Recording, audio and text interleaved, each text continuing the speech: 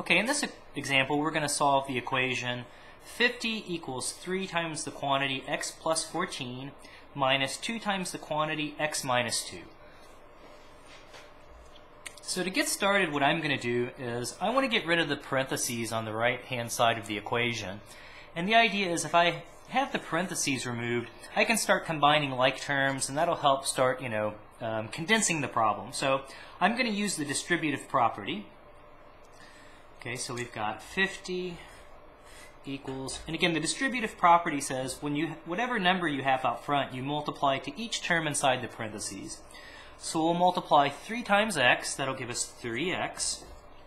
We have positive 3 times positive 14, that's going to give us positive 42.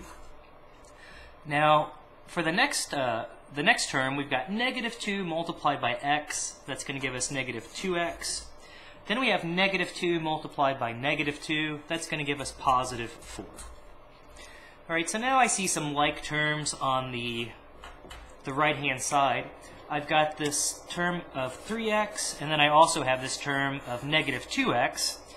So if I do 3x minus 2x, that's going to leave me with positive 1x. Likewise, I've got positive 42 and a positive 4. Well, 42 and 4, if we add those together, 42 plus 4, that's going to give us positive 46. And now we're almost there. We've got x almost by itself. I want to get it all by itself. Well, since I'm adding 46, I'm going to subtract 46 from both sides. 50 minus 46, that's going to leave us with 4.